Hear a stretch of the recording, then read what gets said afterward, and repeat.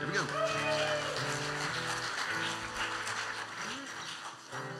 All right, we're going to start in just a second.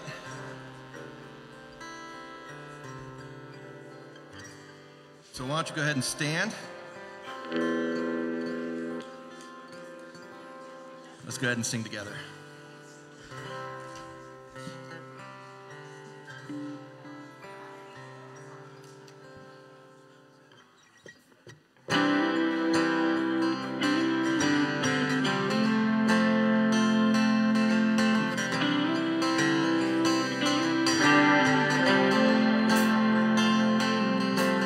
Darkness tries to roll over my bones, but sorrow comes to steal the joy I own. When brokenness and pain is all I know, I won't be shaken, I won't be shaken. My fear doesn't stand a chance when I stand in your love. My fear doesn't stand a chance when I stand in your love. My fear doesn't stand a chance when I stand in your love.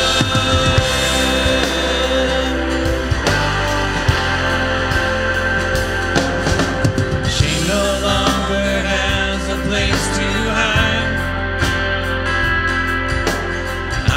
Not a captive to the light. Not afraid to leave my past behind. I won't be shaken.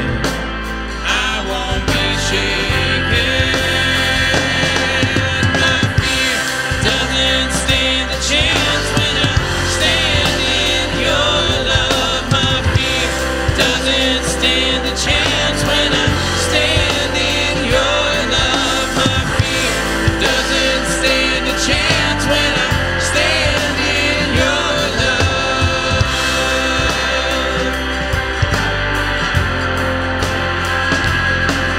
There's power that can break off every chain. There's power that can empty out a grave. There's resurrection power that can save. There's power in your name. Power in your name. There's power that can break off every chain. There's power that can empty out a grave. There's resurrection power that can save. There's power in your name. Power in your name. My fear doesn't stand a chance when I stand in your love. My fear doesn't stand a chance when I stand in your love. My fear doesn't stand a chance when I stand in your love. My fear doesn't stand a chance when I stand in your love. My fear doesn't stand a chance when I stand in your love. My fear doesn't stand a chance when I stand in your love.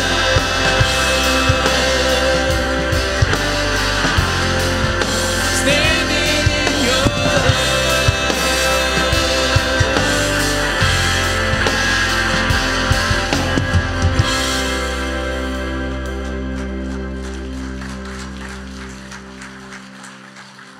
Well, again, welcome to Crossroads, guys. We're so glad that you've chosen to worship with us this morning.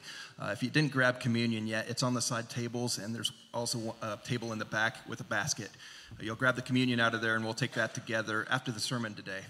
And go ahead and grab our bulletin, and please fill out the connection card. It really helps us to be able to serve you the best we can. You can rip that out, place it in the offering basket or boxes that are located on the walls as you exit after the service. Go ahead and take a moment to say hi to everyone around you.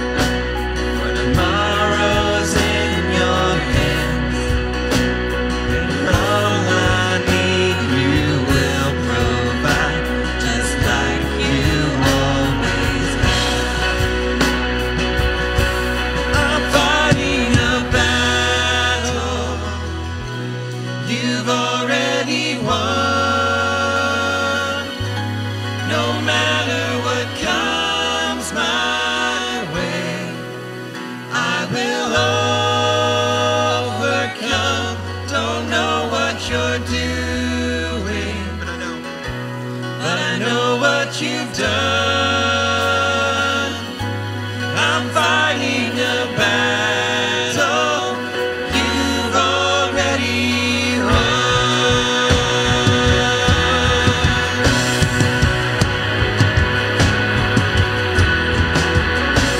There's mercy in the waiting. There's manna for today. And when it's done, I know you're not. You are my hope and stay. So when the sea is raging, your spirit is my help. He'll fix my eyes on Jesus Christ. I'll say that it is well. I know that it is well. I'm fighting a battle you've already won. No matter what comes my way, I will overcome. Don't know what you're doing, but I know what you've done. I'm fighting a battle you've already won.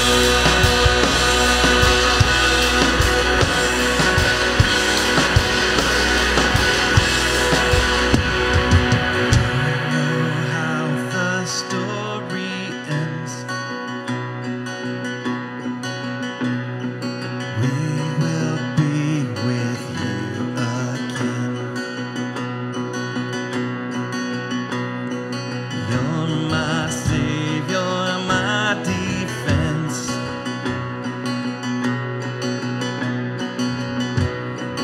No more fear in life or death. I know how the story ends. We will be with you again. You're my savior. You're my savior, my defense. No more fear in life or death. Sing, I know, sing it out. I know how the story ends. We will be with you again. You're my savior, my defense. No more fear in life or death. I know how this story ends.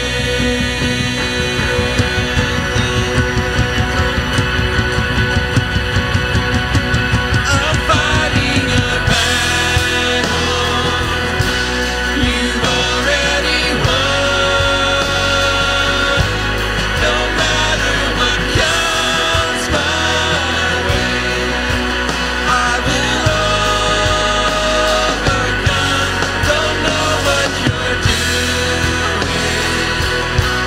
but I know what you've done. I'm fighting a battle you've already won. I'm fighting a battle you've already won.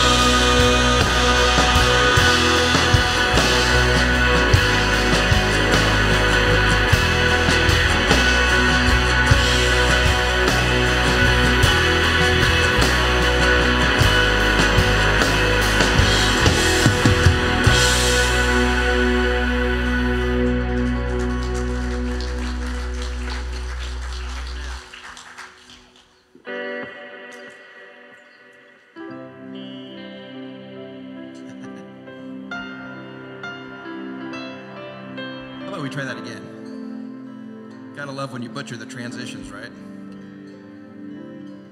You know, I'm going to do something kind of impromptu. I wasn't really planning to do this, but I have a lot of people ask me what this, go ahead and stop, Gary. A lot of people ask me what this is for up here. And I just want to give you guys kind of a taste of what it is we listen to every single Sunday. So, Dan, would you mind bringing up the click track a little bit?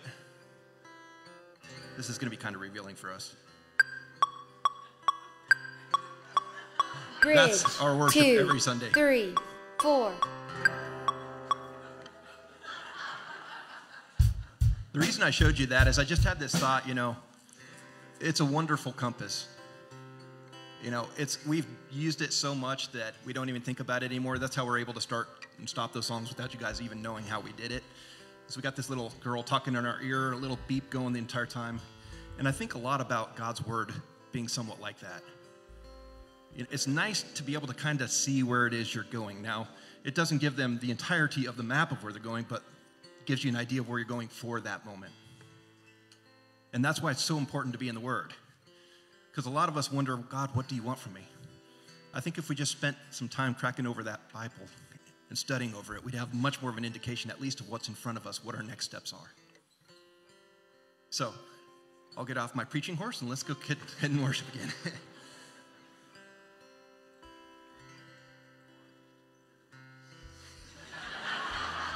Thank you, James.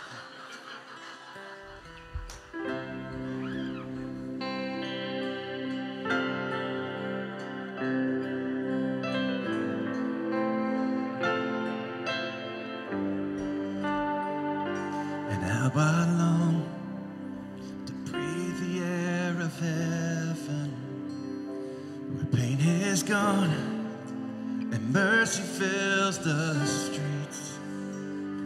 To look upon the one who bled to save me and walk with him for all eternity.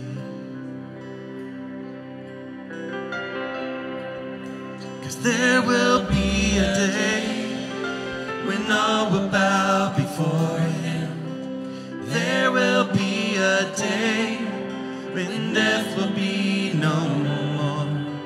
Standing face to face with him who died and rose again. Holy, holy is the Lord.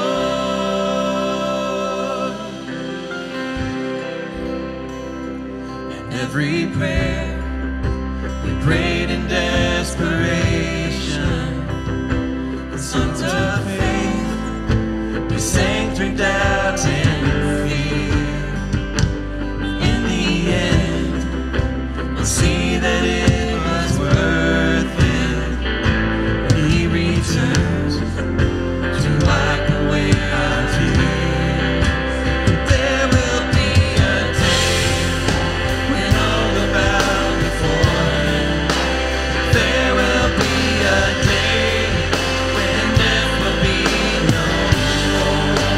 Standing face to face with him who died and rose again. Holy, holy is the Lord.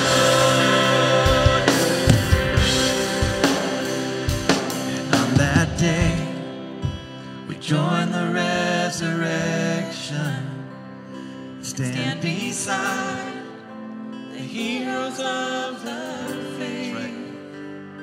And with one voice, 1,000 generations sing, worthy is the Lamb who was slain. On that day, we join the resurrection, stand beside the heroes of the faith. With one voice, 1,000 generations sing, worthy is the Lamb who was slain. Forever he shall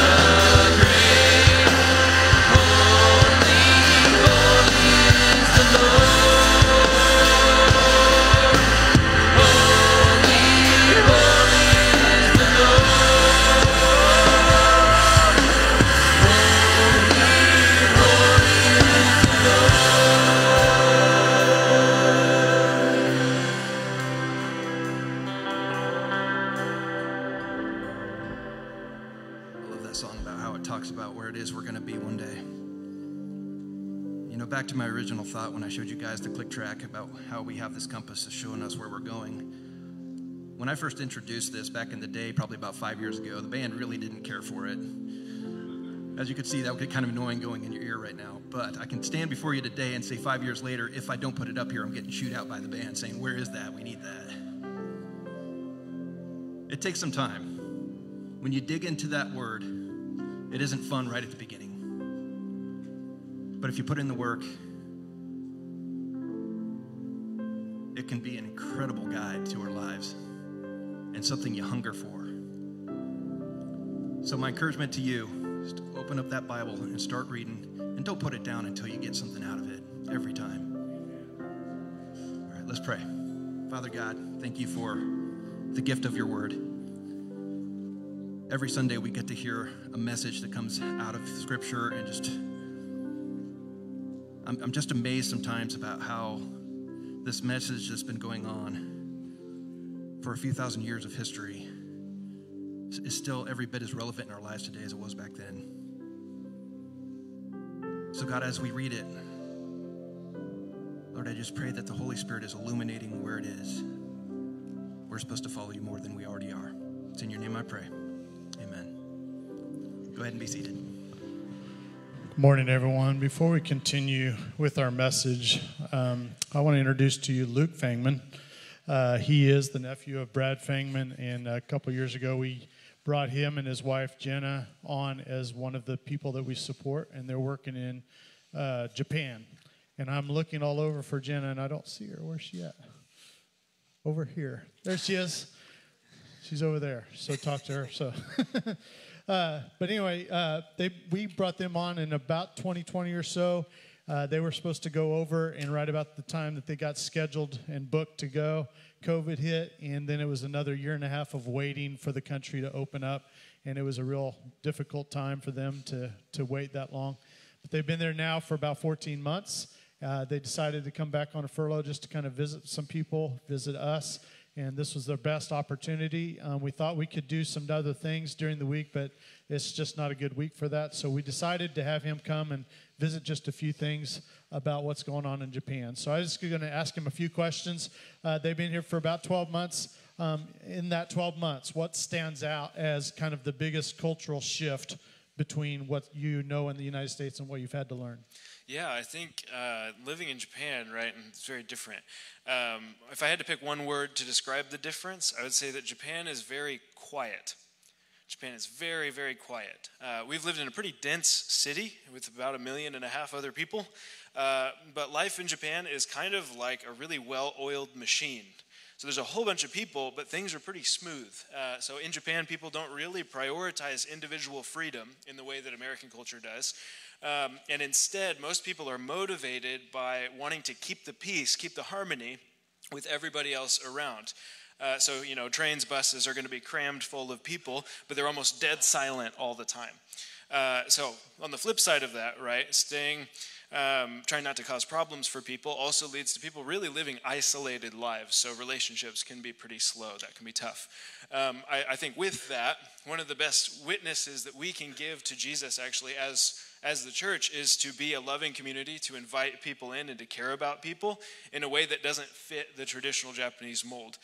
So I think there's a big opportunity there, just introducing people to freedom in Christ. And so what you're saying is you're going there to make noise. Making noise. Praise the Lord. And moving over to Japan, obviously they speak Japanese, and the language is a big issue. What have you done to kind of conquer that? And then what do you do to kind of use that as a tool to outreach? Yeah, so there's kind of 3 different aspects of our language study that we've participated in so far. We go to language classes. You think 5 to 15 students probably. You just imagine a classroom with a whole bunch of characters on the whiteboard. It's about what you would think it is. It's pretty tough. We also meet with language tutors, so professional teachers who are helping us with a lot of conversation practice and also, focusing on grammar points or vocabulary that we're struggling with. And then also some self-study. That's the third thing. that we've done, just ways to memorize the characters and remember what meaning and pronunciation is and stuff. It's tough. There's 3 alphabets in Japanese, so it's tough to keep it all straight. But as far as ministry-wise, our church actually does services bilingually, so English and Japanese. You found that more Japanese people show up when it's that way. That's just what God's doing right now. And I think a big aspect of language exchange and being language students is that we get to connect with a whole bunch of people who want to learn English, and I'll talk about it in a minute, but it creates opportunities for sharing the gospel with people. So, yeah. So, I don't know if you heard that. 3 alphabets.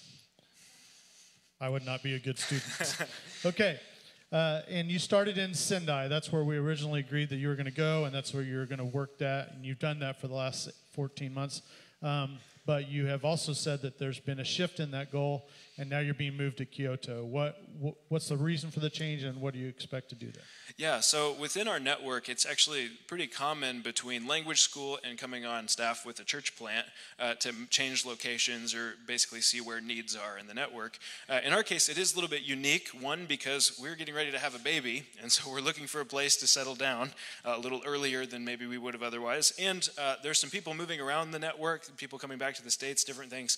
And so after a bunch of conversations with some of our leaders, it seemed like a good idea to have us go ahead and transfer now a little bit earlier than we would have planned to.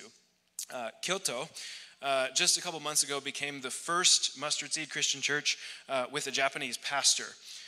And so part of this leadership transition is a really good opportunity for us to come alongside and help and support. His name is Shin Yoshida, so we can come and help and support him and learn from him as we really try to turn that corner from foreigners and missionaries doing things to more local leaders. So you can pray for us in that, and we'll be coming on to support them in equipping the church, equipping the saints for ministry. One specific area that Shane's told me that I'll probably be working on is in the kind of community justice, mercy area. So equipping the church to be a blessing to the community, to the city, through advocating for adoption, foster care, maybe food pantry, community service, those kinds of things, and the needs that we find there in Kyoto. Jesus saw the crowds. They were harassed and helpless like sheep without a shepherd, and he had compassion on them, and we want to show that same compassion to the city of Kyoto and to Japan. And so you've gone through a lot of transition, that year and a half of waiting, a year of getting there and getting settled in the job that you're doing. Now you're expecting a baby, but now you have to transition again to Kyoto. So just to kind of give us a sense of relationships, what have you, give us a couple examples of people that you've been able to meet and connect with, so that can set you as an encouragement for what you do in Kyoto. Yeah, absolutely. So one I'll mention is Yuko. Yuko is a Japanese mother of 2, and she's an English teacher at a Japanese grade school. Yuko was invited to our English practice conversation group by a friend, and she's been coming for a good portion of the last year. I guess we didn't scare her away. And actually, after an English Connect gathering, one Tuesday evening, she told me that she had never heard why the cross was so important for Christians. She'd never heard what the cross was about. She'd seen like cross necklaces, but that was it. And so it was in that conversation that Yuko was the first Japanese person that I got to share the gospel with. Now, I wish I could tell you that she's now been baptized and become a follower of Jesus. She is not yet, but we haven't scared her off. She's still around. Her kids are around. We've been hanging out. We got to celebrate New Year's with them. I'm hopeful to hear that she comes to faith soon. One other person I'll mention is named Taka, a young man about my age. He's a chef, and his dream is to move to Brooklyn, New York, and open a Japanese restaurant there. So maybe he'll get there, I don't know. I actually met Taka on a language exchange application called Tandem, and he started coming to English Connect as well. And at a coffee shop on one of his days off, through very broken Japanese and some written resources and honestly Google Translate, I got to introduce him to the gospel for the first time as well. And Taka also, he's not become a Christian yet. He's closer than he was. And I'm thankful he's continued to get more connected with people in the church who I trust can share the love of Jesus with him. And so I'm hopeful for him as well. It's for Yuko. It's for Taka, and many others that we're in Japan. For the roughly 100 million people who live in Japan who've never once heard the gospel of Jesus Christ. We want them to be able to hear so that they might have faith through hearing in Jesus and be saved. So if I can, I would just want to say thank you. Thank you, Crossroads Christian Church, for your prayers, for your investment in Mustard Seed Network and in us. God's been very good to us, very gracious to us, and he's teaching us, he's sanctifying us, and he's drawing people to himself in Japan in some really amazing ways. Actually, God has provided for, at this time, 7 churches to be started through Mustard Seed Network in Japan. And there's 2 more currently in the works. So please be continuing to pray for that. Praise God for what he's doing. And we're just, we are thankful that by the grace of God, we get to be a part of it. We look forward to what he has in store moving forward. Well, we're going to pray for him in just a second, but I want to remind you, the number one principle in evangelism and outreach to people is don't scare them off. And they've been successful so far. So we want to give you an opportunity. They're not going to be able to visit for very long, but they're going to be out in the hallway over at the entryway and at the table. Please stop by there if you have any thoughts or questions that came up while he was talking, and visit with them and let them know about, or let him tell you about some of the things that's going on in Japan. Let's pray for them, and then we'll continue on in our service. Dear Lord, thank you so much for the effort and the time and energy that Luke and Jenna have put into going into Japan, and the transitions, the willingness to struggle with language and culture, the opportunity that has been given to them, and also to the need for reaching out to the people of Japan to help them know about you. I just pray that you would help them as they are continuing through this month to visit here. Keep them safe, keep them energized. And when they return, as they transition to the city of Kyoto, I pray that you would help them to find housing quickly, to meet people well, and to serve the church and the people of Kyoto well. Thank you for all that you do for them and for us and for the people of Japan. In Jesus' name, amen.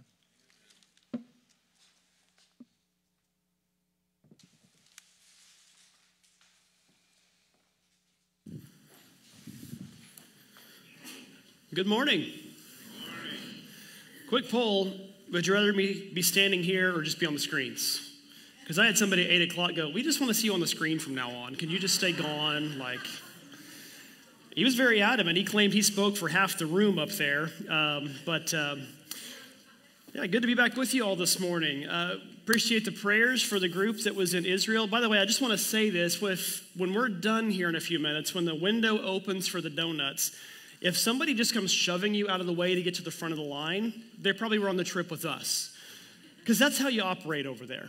There's no lines. There's no order. You just go get what you want when you want to get it. In fact, we were at a place where they make olive oil. And the guy said, I can tell you're Americans because you're being patient. I'm like, I think that's more about being Midwesterners. But, he's like, if you want to be Israelis, you've got to knock people out of your way and yell at them. So hopefully some people brought their air horns from the trip, because you're supposed to blow your air horn when somebody cuts you off and knock him out of the way and go get your donut. But hey, we're glad that you're with us today. It was a good trip. To answer the 2 questions everybody's asked me, yes, it was a great trip. No, I have not recovered. So these are the 2 questions everybody's asked. I've been awake at about 4 a.m., a couple of mornings ready for lunch. And yeah.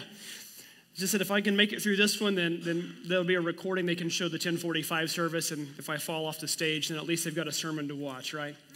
Hey, I got a question as we get ready to jump in this morning. How many of you remember what life was like when you were 17 years old? I know, some of you have to think about this a little harder than some of the rest of us. I get that, okay? I'm sorry, I'm not trying to rack your brain this morning, but how many of you can remember life at 17 years old? Specifically, how many of you remember what you wanted life to be like when you were 17 years old? You had your world planned. You had everything laid out in front of you. You knew how you wanted it to be. How many of you can remember that? Okay? I can think back to mine very vividly. And in fact, I thought I'd even be kind of kind to you this morning and show you what I looked like when I was 17 years old. I'm sure you're going to love that. In all honesty, I might have just turned 18 there. Those were going into my senior year of high school. I had those pictures taken. But yeah, back when I got shirts in a large for some reason and thought it was cool to wear a necklace all the time. And yeah, that was God's gift to the world right there in 17-year-old Kurt. Get that off there. We've done it. We've looked at it enough.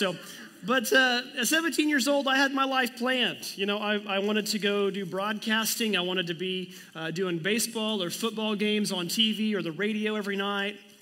I had my future planned. I was going to go to college. I was going to meet my wife while I was in college and get married coming out of college and start having kids at 25 and be done having kids at 30. And I think I've told you my firstborn was born the day after I turned 30. You know, God's like, okay, cool story. Here's what we're going to do instead. And, you know, life changes. How many of you, your life is exactly how it is today as you had it planned at 17 years old? I'll kind of come back to why we're talking about that here in just a moment. But for many of us, we plan life from kind of a point A to point B, and our thoughts is that it's going to look like this. Yeah, we know maybe there's going to be a little bit of a turn here or a bend there or a little bit of a mountaintop here or a valley there, but we don't expect life to just get off the rails. When in reality, our life actually looks more like this, right? And maybe those curves are even bigger, the dips are wider, they last longer, we get stuck longer. Maybe we have a mountaintop experience that lasts a long time and it's great and kind of gives us this false pretense that nothing's ever going to go wrong again. That's what life often feels like. Often, though, life comes our way in the form of a detour. We get detours thrown our direction all the time. In fact, the detour is defined like this. It's a deviation from a direct course or the usual procedure. Now, what do we think of when we think of detours? You probably automatically think of driving somewhere, right? And you see that orange sign and you've got to change direction. Like for me, I like to hop on 435 and go south to K10 and go west a couple miles to Woodland and Woodland south a mile to College and then eventually get close to my neighborhood. But there's some days that one of those roads is closed and I've got to go all the way down to Renner, or I've got to take Johnson all the way out to K7. And, you know, it adds a couple of minutes. So that's a detour, right? We're used to those. They are usually inconvenient at best, and at worst, they're just downright infuriating. But we know what detours in life are really like. It's not just getting behind the wheel and having to drive a different direction. Detours in life are things like maybe you lost your job, and now the plans you've got in front of you have to stop or change, or maybe you lost somebody in your life through a relationship breakup, or maybe somebody passed away. And suddenly those things that you thought life was going to bring haven't. Or maybe you've got a diagnosis. You've been battling sickness or an injury, and it's not just altered where you're at now, but moving forward, things are going to have to change. Maybe one of your kids got a diagnosis that's knocked you off of your path. We have detours that come our way, and many of you may be facing one right now. You might be in the middle of one right now. I'd say the one thing that we all have in common is we're going to face a detour, whether you currently are, you just got out of one, or maybe there's one waiting for you down the road shortly. The question is, what do we do about it? Often when we're in a detour, what we like to do is start asking questions about how can we get out of this and try to figure out our way out of this. But let me ask you a question instead. What if we started looking at our detours in life differently? What if we started facing them differently rather than defining detour literally like this, straight out of the dictionary? What if we started to define detour biblically? Or maybe a better way to say it is define it spiritually. I think maybe we could define it like this. A detour is a change in our plans God uses to develop character and complacency so we can arrive at a better destination. But this has one major condition. God can only do this if we let him. If we let him into our lives, if we let him take the wheel, if we let him guide us into the decisions that every detour brings us to. We're starting a new series today called Detours and Decisions. And what we're going to do is spend 8 weeks looking at one of the most major characters in the Old Testament, a guy by the name of Joseph. Joseph's story is actually pretty remarkable. I didn't realize this till I stopped and looked at it. Joseph has more coverage, more airtime in the book of Genesis than any other character. He's got more than Adam and Eve. He's got more than Noah. He has more even than his great-grandfather Abraham. He's got more than his father and grandfather combined. That's how important Joseph's story is for us. And just to kind of set this up, to kind of lead you into this, maybe you're not real familiar with it. We're going to be in Genesis chapter 37 here in a minute if you want to turn there. But to kind of set up who Joseph is, in Genesis 12, we meet a man named Abraham. At the time, he's called Abram. But Abraham is called by God to leave his homeland and leave everything that he knows and go someplace that he's never been, a foreign land, and trust God. That's basically what he's tasked with. And he said, despite the fact that you're like 100 years old, I'm going to bless you with children and you're going to have this great nation come from you and the Messiah is eventually going to come from you. And so through trusting God, eventually Abraham and his wife Sarah have a son named Isaac. And Isaac grows up and he marries a woman named Rebekah. And they have twin sons named Esau and Jacob. And Jacob is the one that gets the birthright from Isaac. And Jacob goes out to meet a woman named Rachel, and that's who Joseph's mom is. That kind of sets up our story of the 4 generations of the patriarchs we read about in the book of Genesis. But what I want to do today as we look at Joseph's story is I picked his story because it's a relatable story.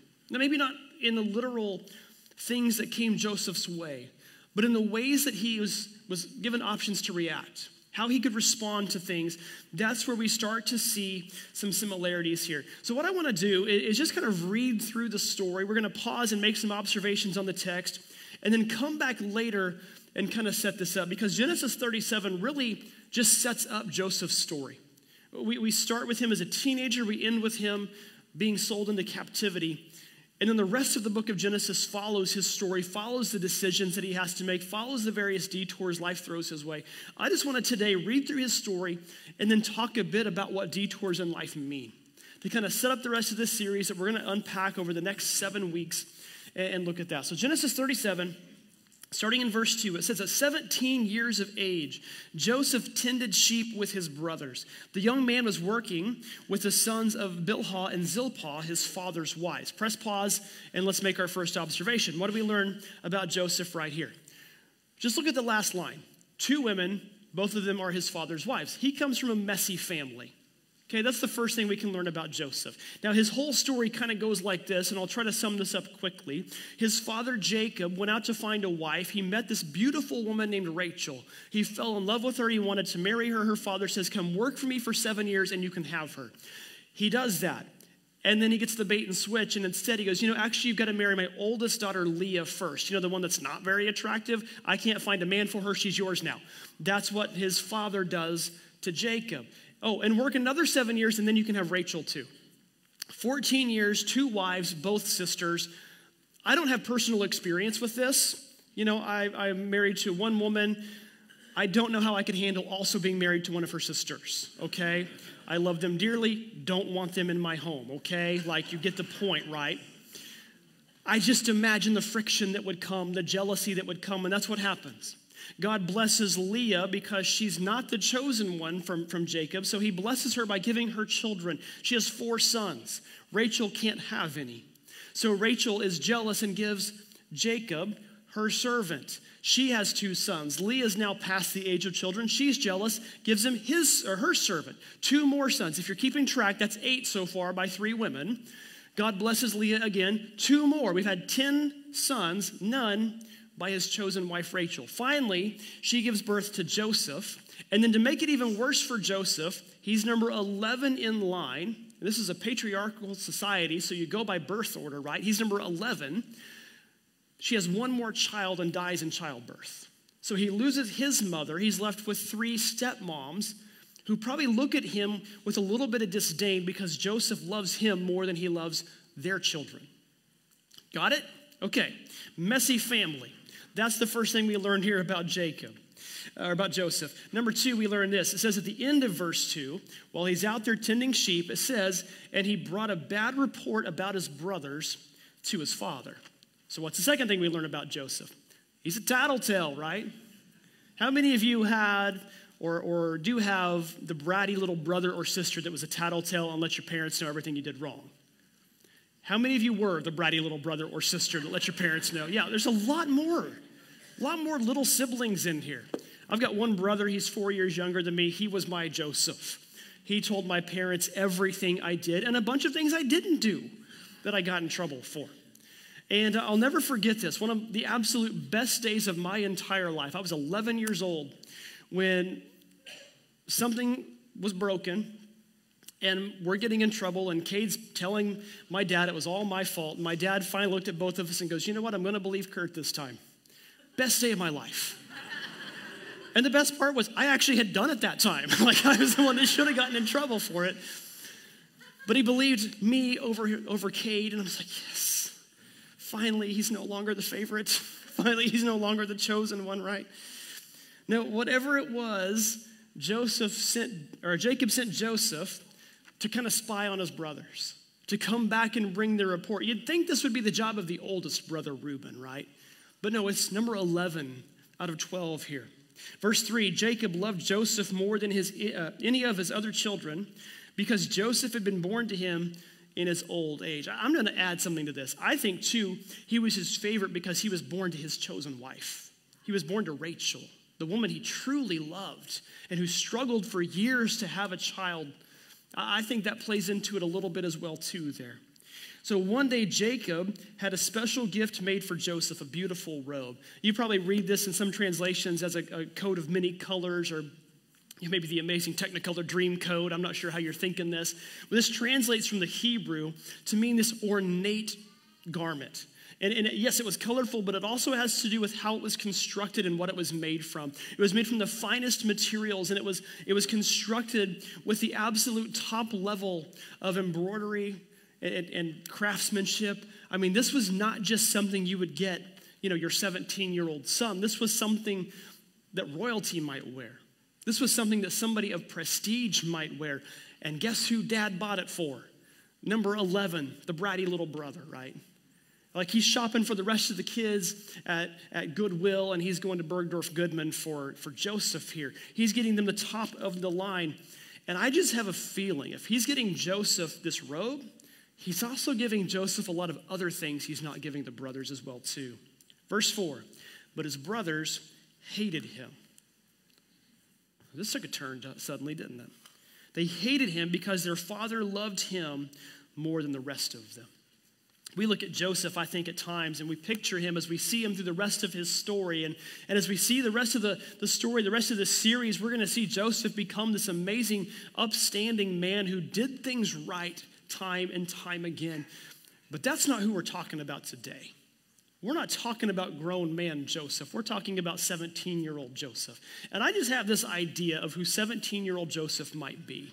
Just from what we've read so far in 3 or 4 verses. I picture this 17-year-old Joseph to be an entitled, spoiled, arrogant brat. That's kind of who it comes off as. And we know this because as we read more down in the story, we know that Jacob sends the other brothers out to go tend the sheep and lets Joseph stay at home. He's 17. He's old enough to be out there working in the fields with them, but he gets to stay back. And then when he does send him, he sends him to go check and make sure they're doing their job. Yeah, I kind of think if I was one of the older brothers, I would start to develop a little bit of an issue with him too. I just remember back to me being 17. And I think a lot about what 17-year-old Kurt was like. What that devilishly handsome young man you saw up there was like. God's gift to the world, right? How many of you at 17 probably thought the same thing? Joseph has it all. But yet what we see is it's his brothers that his father sends over 50 miles away, clear up to a place called Shechem to go tend the sheep. And then he sends Joseph to go after them to make sure they're doing their job. You think if you were one of those older brothers, you might have a problem or two with him. Verse 17, it says, Joseph went out after his brothers and found them near Dothan. That's another 15 miles further away from where they were tending the sheep. And when they saw him in the distance, before he reached them, they plotted to kill him. I don't know exactly what all Joseph's done here, but just kind of putting this all together and using a little bit of conjecture on this, man, how much has he pushed them that they've built up so much hatred in their heart, they're ready to kill him? Like, you got to have a lot of hatred in your heart to kill, period. But this is their own flesh and blood. This is their brother that they want to kill here. Thankfully for Joseph, his oldest brother Reuben intervenes and says, no, we're not going to kill him. We'll We can't kill him. And it says Reuben actually wanted to take him back to his father. I kind of wonder if Reuben's wanting to do this for his own gain. Take him back and say, hey, I rescued your baby. I rescued your most precious child. You know, you should probably think a little higher of me now. I don't know, maybe not. But what we know is over the course of time, while Reuben keeps him safe, while Reuben's trying to take care of some things, the other brothers develop a plan just to get rid of him anyway. It says in verse 23, Joseph came to his brothers, and when he did, they stripped him of his robe, the ornate robe he was wearing, and they took him and they threw him into a cistern. Threw him into basically a big concrete hole in the ground. To do what with? Kind of to hold him till they figured out something better. They see some Ishmaelites passing by. Those were distant cousins of theirs, some kind of nomads passing through, traders. And they sell him to these traders who take him to Egypt, and they sell him into slavery. And that's how chapter 37 ends. That's where we'll pick Joseph's story up next week, being sold to a man named Potiphar, who was the captain of Pharaoh's guard in Egypt. And we'll read more about that there. But we look at this story, and we look at what we're going to cover over the next 7 weeks. What we're going to see is how Joseph is faced with one detour in life after another, and how he navigated those and made decisions, ultimately decisions that would honor God. And the reason we're looking at this is because I think often in life we're going to face very similar moments. We're going to face very similar detours, very similar decisions that we have to make in life. No, you might not face the exact same situation that Joseph faced, but you might face one where you're forced to make a decision that if you say no to it, it's going to hurt you, but if you say yes to it, it's going to make you sacrifice your integrity. Or maybe you're going to catch yourself in a place like a prison, maybe not a literal prison like he was in, but a spiritual prison or an emotional prison, and you've got to figure out a way to find joy and hope or wallow in your own self-pity. Or maybe you find a time in life where you get some kind of promotion that you definitely know you earned, and you deserved it, and you got it, and you've got to decide how to respond to that. With pride, with arrogance, or can you do it with humility? Or maybe you face one of the hardest decisions of all. Somebody's hurt you, and you've got the opportunity to strike back. You get to decide, do I want to do that or do I want to forgive? Those are the types of detours and decisions that Joseph faced that we're going to break down over the next several weeks. I want to encourage you to make it a point to be here over these next 7 weeks as we look through this story. What I want to do today, though, is instead of diving into any one of those, is just talk about what detours in life are like. Because, again, like I said, the one thing I think we all have in common is we face detours. Maybe you're stuck in one right now. I've been in several over the last several years. Sometimes they don't last very long. Sometimes, man, they seem like they never stop. It seems hopeless. It seems like we can't get out of it. So what do they mean in life? What are the detours we face? What are they all about? How can we focus on and honor God through them? I just want to answer those with the time we have left today, because I think it'll help us understand Joseph's path through the rest of his story and what we can do with it in our own lives. So here's number one. I think detours are often caused in life by 3 things. Maybe there's some others, but I think you can do some 3 umbrella terms here that will help us understand what detours are caused by. The first, detours are caused by our own bad choices. This might be the most obvious, right? You do something dumb, you get to live with the results of that, right? Maybe they're a decision that we made intentionally. I don't care, I'll ask for forgiveness later. We'll just go with it. Maybe it's one we made, we kind of fell into. Didn't really mean for it to happen, but we didn't protect ourselves and it happened anyway. Maybe it was one that you kind of did. It was innocent enough, but you weren't paying enough attention and you got yourself into trouble. Often our own bad choices, and we can sometimes reconcile that because we ultimately know it comes back on us, right? Number 2, they can be caused by other people's choices. Other people's choices and how they affect us. There are many times that you're an innocent bystander. How many children have seen their parents divorce, and that's a detour in their lives, and they had nothing to do with it, but that's the reality of the situation now. Or maybe something happened with a job, and it wasn't your choice, wasn't your decision, but that's what the employer decided to do, and you're the one that gets affected by it. Number 3, this might be the hardest one for us to kind of wrap our minds around. Sometimes detours are caused by God's divine plan, simply redirecting us. This one I think can be the hardest to understand and therefore be the most frustrating to deal with. And I want to camp out on this one for a minute because of that very reason. Often we get into this situation, and I think our natural reaction anytime there's a detour is to go to number 2. I think that's where we go because it's just easier for it to be somebody else's fault. And let me just tell you, from my own experience, that's where I automatically go. Is I automatically figure out a way I can point the finger at somebody else because, you know what, I'm pretty sure I did what I was supposed to do there. Sometimes it's not 1 or 2, it's 3. And sometimes when we're stuck in 3, we still look at number 2. We still look at other people at fault here. And we lose sight of God's big plan and all this. Maybe it's 1 and 2 together, but ultimately 3 is the one that encompasses all of it. That's Joseph's situation here. I think Joseph, you kind of had all 3 of them at play. I think his own decisions that he made as a teenager pushed his brothers to dislike him and hate him. Ultimately, it was their decision to reject him and get rid of him. But we know from Joseph's story that he looks at it at the end, like this is what God wanted all along. In fact, he says that at the end of his story in Genesis 50, he tells his brothers, you meant evil against me, but God meant it for good. And I think this is why sometimes it's hard for us to wrap our minds around this. Again, one of our biggest issues I think that we have in our culture is playing the blame game. It's so much easier to play the victim card than it is to either own up to our own mistakes or seek what God really wants for us in the middle of all of this. And I just got to tell you, folks, I'm going to ask you the question right now, and I'll just throw it right at you. If you're currently playing the victim card, how long are you going to do it? How long are you going to play the victim? Even if you're the innocent bystander and all this, how long are you going to continue to do that?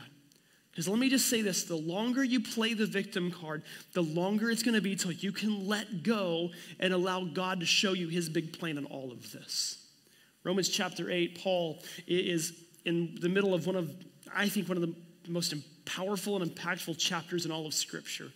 And as he starts to wrap up this chapter, he says in Romans 8, verse 28, we know that in all things God works for the good of those who love him, who have been called according to his purpose.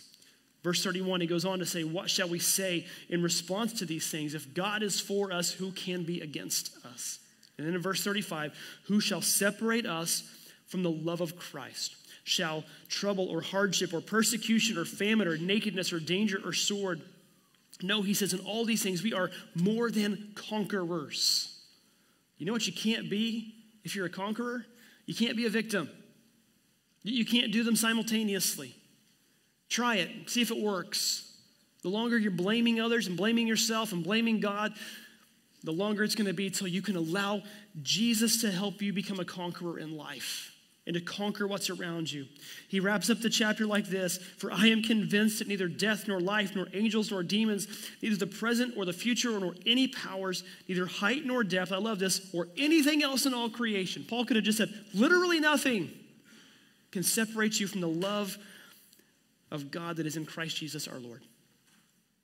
But often we want to cling to those things. We want to cling to all those things that he just listed there. We want to cling to those things that hold us back. Why? Because it's easier to play the victim card sometimes. Let me ask you a question, church.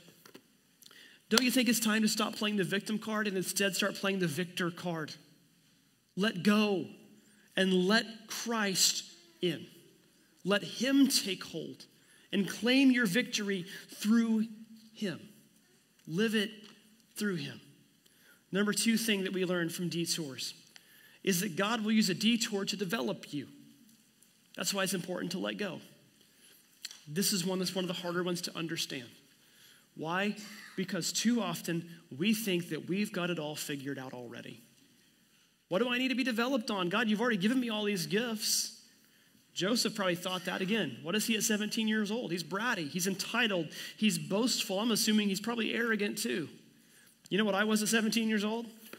I was bratty. I was spoiled. I was entitled. I would know I was arrogant. And I let everybody know how good I was at stuff. You kind of heard some of my story with getting out of college and being destined for the broadcast booth for ESPN or for whatever network was going to be honored to have me, right? And I'll be honest, I was good at it. I was good at what I did. And I made sure everybody else knew it too. I didn't have the connections that some of the guys I went to school with. My dad didn't work for ESPN like one of the guys I went to college with. I wasn't willing to kiss up and play that game like some of the other guys were. So I made sure they knew what I could do. Here's the problem when you're that age. Yeah, you might know what you're good at, but you don't know what you're not. And maybe, just maybe, that's the most important thing. Because the younger you are, the more you don't know what you don't know. The older you get, you can look back and go, man, I was not very bright. That's what life does. Life shows us things. It reveals things to us.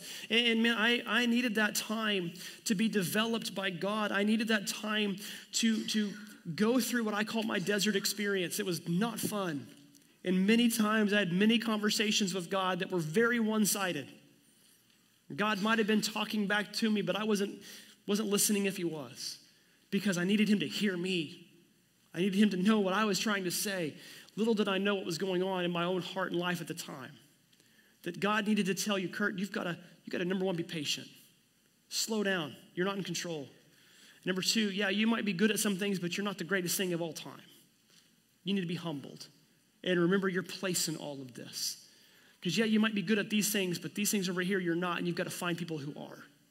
Or learn to grow in those positions. That's one of the hardest words we can focus on, isn't it? Growth. Because what's growth mean? Growth is usually accompanied by pain. In fact, I'd say it like this: you can have growth or you can have comfort. But you don't often get both. You can have growth or you can have comfort, but you'll rarely grow when you're comfortable. How many times have you wanted to go get in better physical shape? Whether that's lifting weights or jogging or running or whatever it takes to get stronger, to get, feel better, have better cardiovascular health. And the best thing you can do is lay on the couch, watching TV. It doesn't work that way, right? Or you say, man, I'd love to know more. I'd love to dive deeper and to learn more about God or about some other topic. So I'm gonna watch The Office. What have you got to do? You've got to dive into something and study. You've got to dive into things that might be hard to understand because you're trying to stretch and grow. You can have comfort or growth, but you can't have them both at the same time. Here's why. Number three thing about detours. Detours will take you to a destination God wanted, but you never would have arrived at on your own.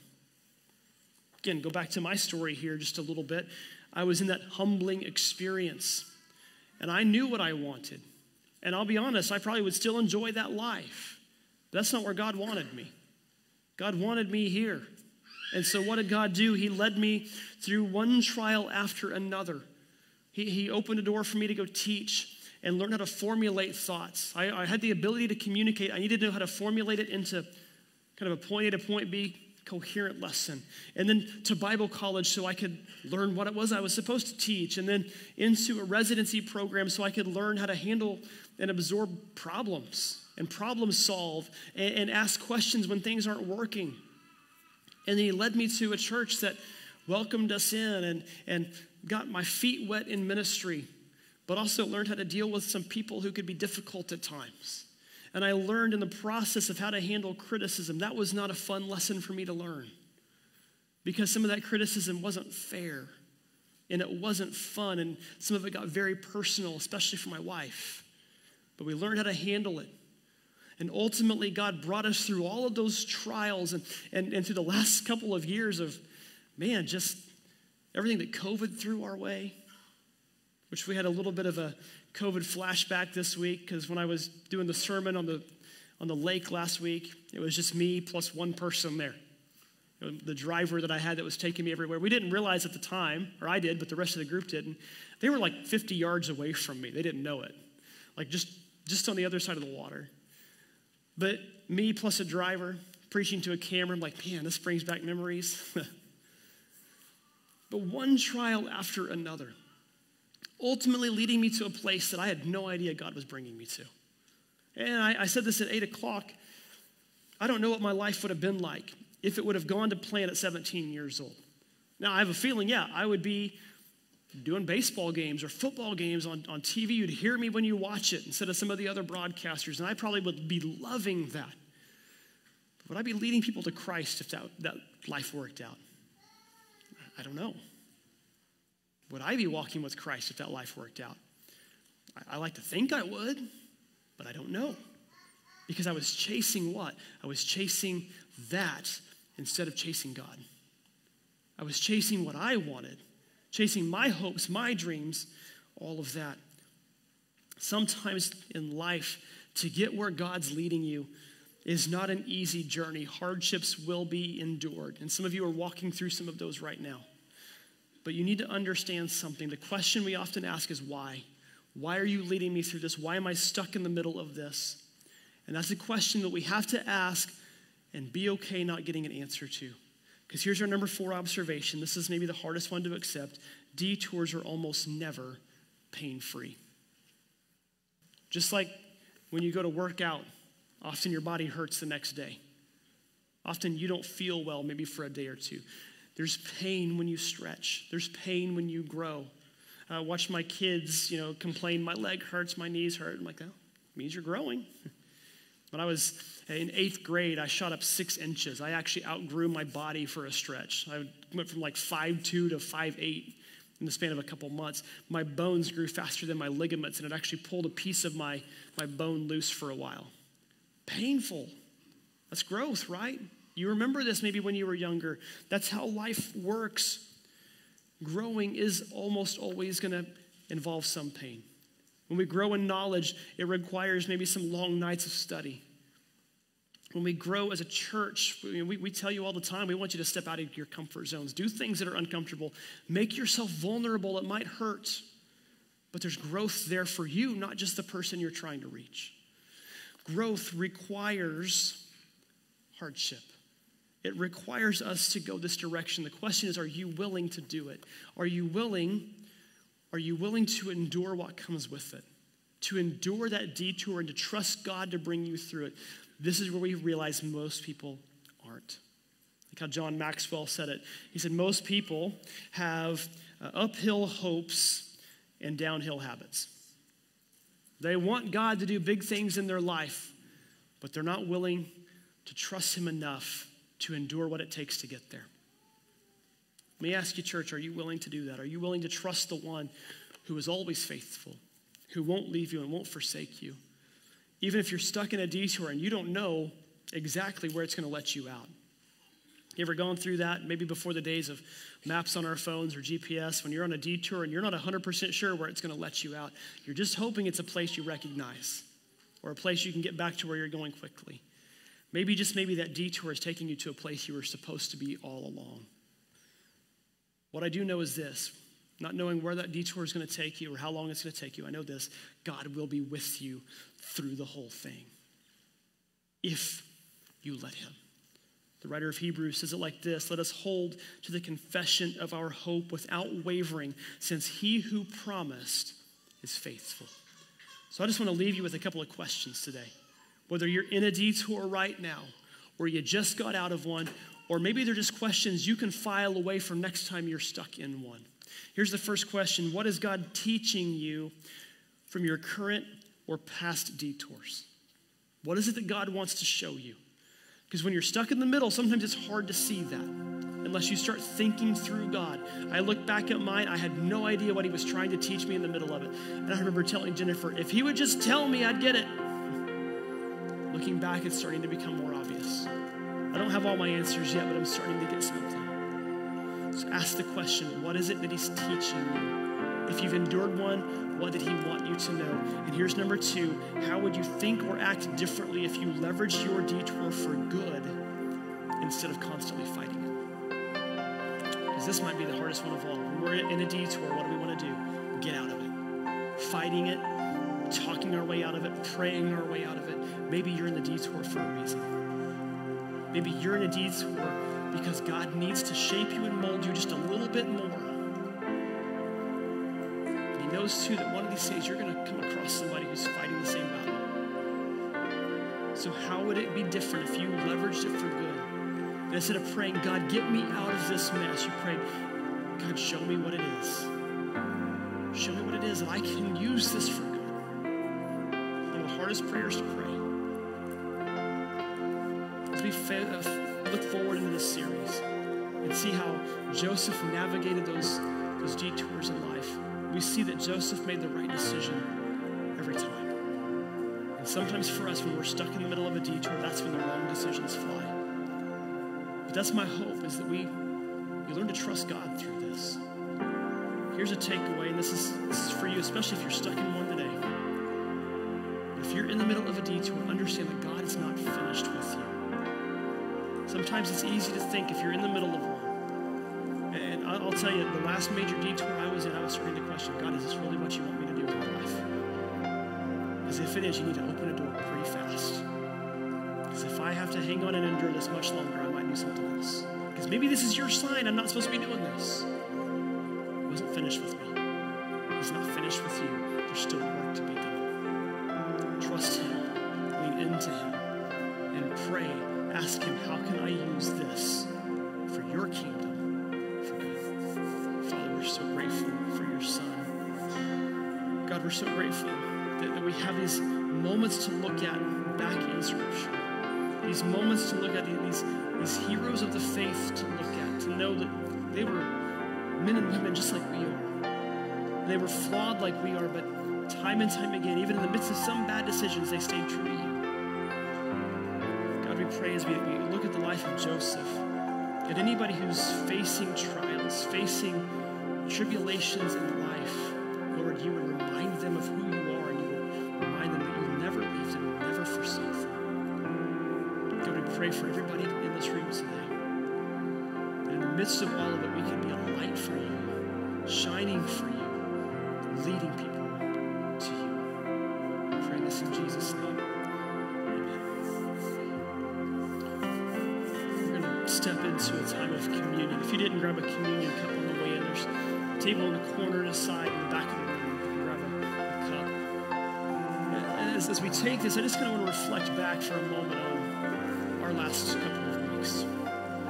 One of the last things that we did, in fact, it was the end of our tour, so to speak, was we went to the Garden Tomb, which is probably not exactly where Jesus was crucified and buried, but it's a good reminder of that. And it shows us what it might have looked like. It's a very peaceful, serene place in the middle of one of the most chaotic cities on the globe. But as we're sitting there, our tour leader, Brent, taught, and then I gave kind of a final thoughts on communion. And as we looked at this body and blood of Jesus that was broken, that was shed for us, I just told our church, our group, I said, never lose sight of this. What Jesus did for you. Our tour guide there at the tomb was this lovely woman from Vancouver, British Columbia. There on a 2-month job volunteering. Originally from Ireland, so in her thick Irish Canadian brogue. Told us something that is a good reminder. That when Jesus went to the cross, it wasn't the Romans and it wasn't the Jews that killed him.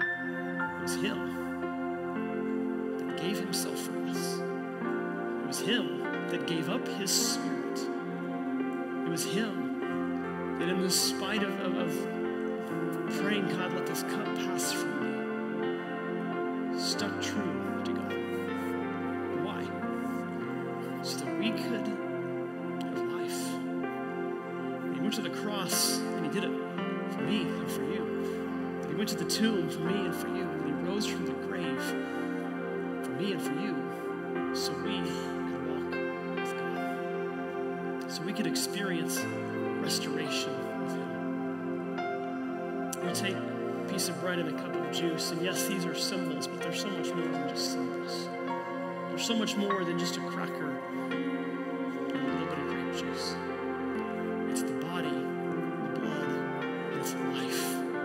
And it was so neat to hear from Luke and think about the work that his crew's doing in Japan. This is a moment in communion that we share with Christians all over the globe, all over the planet, taking communion right now, all day today, living for God, living in God, and with God.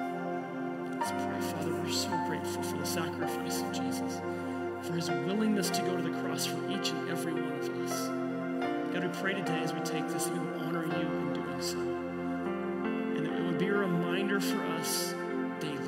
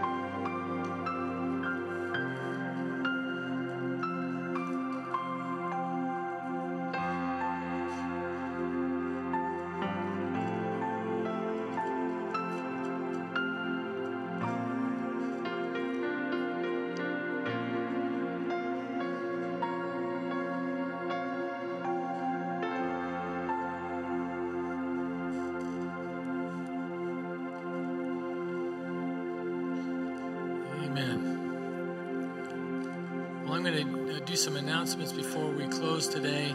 A few quick things real quick. If you've got your bulletin, make sure you're reading about the details. But we have three things we want to cover real quick. The first one is Crossroads Kids, the VBS starting next Monday.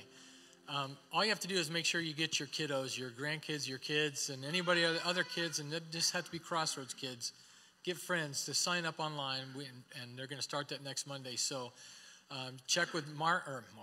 Mark, you're still in charge of kids. Check with Matt, and make sure there's some more volunteer places you can fill in and help out with VBS. So it's going to be a lot of fun. We haven't done VBS for a little while, so we're going to have a great time with it. Okay, so make sure you sign up for that. Now, the second one is the Get Her Done. It's this Wednesday. We usually do it the first Wednesday of the month, but we have to get ready for VBS next week. So we need as many hands on deck as we can Wednesday night. We'll be here at 6:30. I'll have some snacks and drinks back here so Pam doesn't have to get all that stuff set up. And we'll divide out in groups. We're going to do some things around the church to get some sprucing up done. But Matt's going to need some help setting up for VBS, and Brenda's going to need some help setting up for the float for the parade, which brings up the next one. Don't forget, Old Shawnee's parade is next Saturday, okay, and that is the 3rd. We're going to get the float set up here. We're going to have the Crossroads Cruisers riding and revving behind them, but we're going to need walkers and volunteers to hand out all the cups with the materials in that. So if you look at the details in here, it tells you when to go, where you're supposed to meet down on Quivira and Shawnee Mission Park, and where we're going to be for the parade. And then kind of tie in with that is the T-shirts. You can see the sample out on Creepy Carl out in the foyer. That's what we call them anyway. And if you're ever in the building by yourself and you walk by that mannequin, I guarantee you're going to get scared at least 6 times a day. Whew, man, I'll tell you what, my heart. He's got the T-shirt on that we're going to be taking orders from starting next week. You can take a look at the design. And those aren't necessarily for the parade. Those are just to wear for Crossroads T-shirts. If you're going to walk in the parade next week, if you've got a Crossroads T-shirt, wear it. We like all the different colors in there. It's kind of fun. We don't have to have any one. And I'm sure there's still some better than bacon T-shirts out there. So make sure you bring that. Okay, so let's stand and let's dismiss. And then Ben's going to take us out with some music. Amen? Yes. Father, it's been good to be in your house today. We just ask that, Lord, we just take the message forward as we go out of this building and out of this place, as we go into our work and our home and on the streets, Lord, that we share the gospel of Jesus Christ. That's what we need to do, Lord. That's what you've asked us to do. Thank you, Lord, for blessing us with a church, and Lord, now that we may take your message out and bless others. Thank you, Lord. In Jesus' name, everyone said, amen. You are dismissed. Have a great week.